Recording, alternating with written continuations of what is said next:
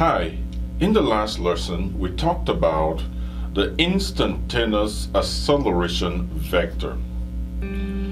Just to recap the main points, the instantaneous acceleration vector is defined as the rate of change of the position of an object in a given direction. In other words, the instantaneous acceleration vector is given by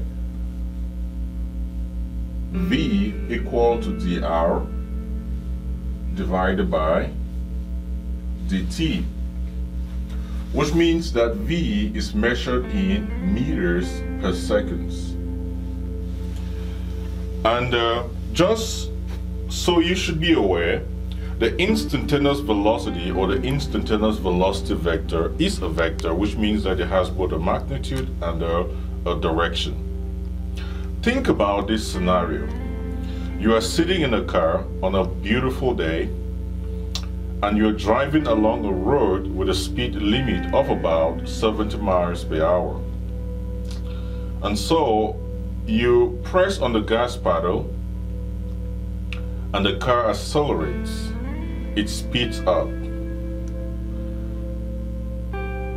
Essentially, what is happening is that the speed of the car or the velocity of the car is increasing with time.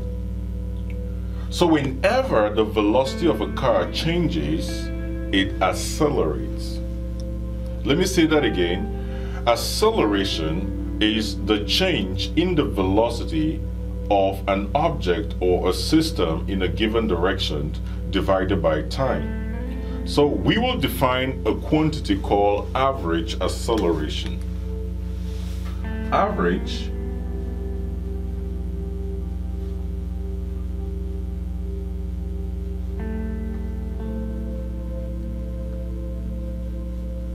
average is defined as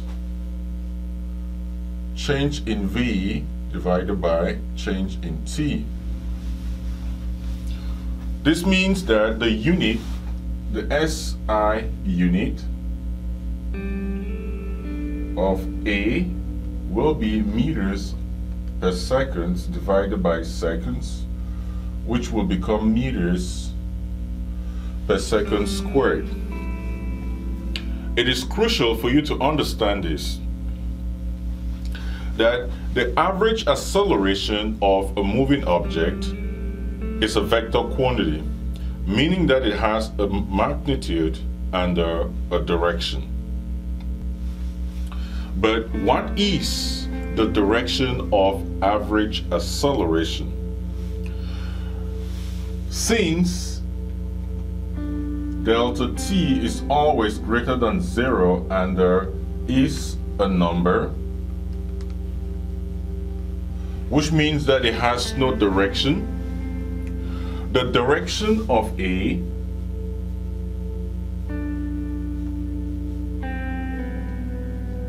is equal to the direction of delta V.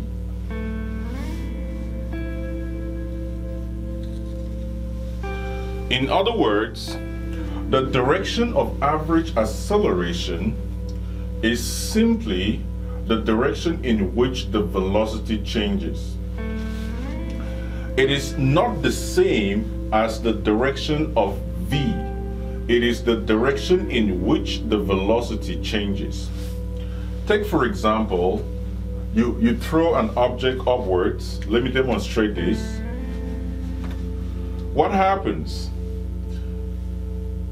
As this object goes upwards, the direction of V is upwards, but the direction of change in V is downwards.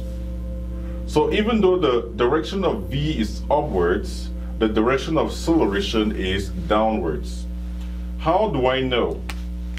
Keep in mind that delta V is V final minus V initial. So if you have an object going upwards, what happens?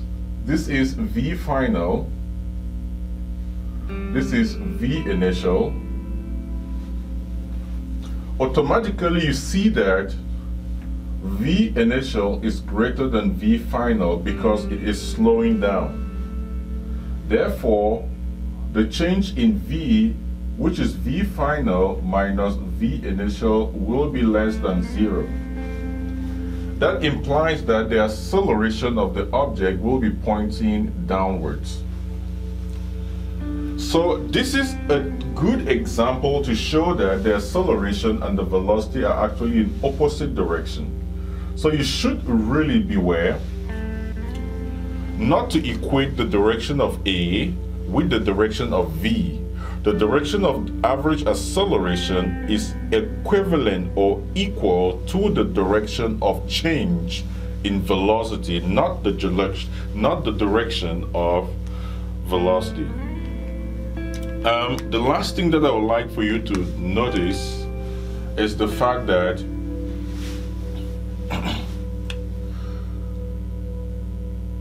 A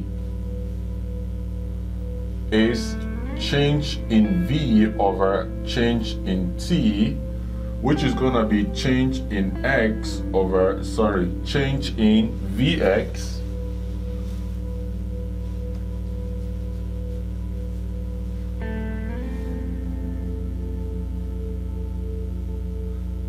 change in Ti plus change in Vy over change in Tj